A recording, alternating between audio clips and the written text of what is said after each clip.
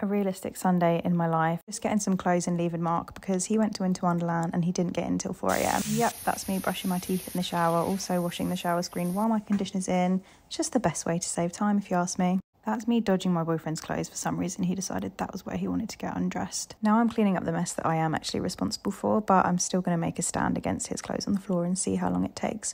Oh, English breakfast tea, my fave way to start any day. Clearly Mark is back from the dead because that's the buzzer going. He's ordered something.